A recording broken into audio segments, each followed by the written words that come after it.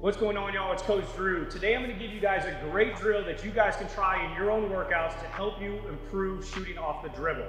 So many players struggle shooting off the bounce, and the reason is they don't work on their ball pickups. So I'm going to give you guys a ball pickup drill that's going to help you knock down more shots in games off the bounce. So the first one we're going to do is just ball and foot. Second one we're going to do is a push out, which is just like a little inside out ball and foot timing. Then we're going to do a push out cross.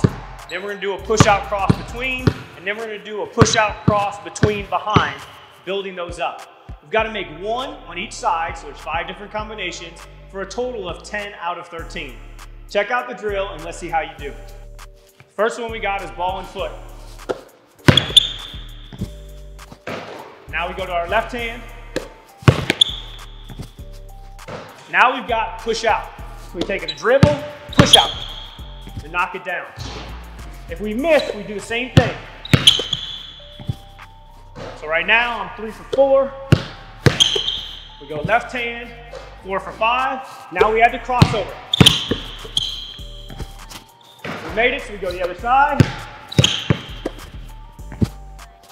Now we add the between. Now we add the between.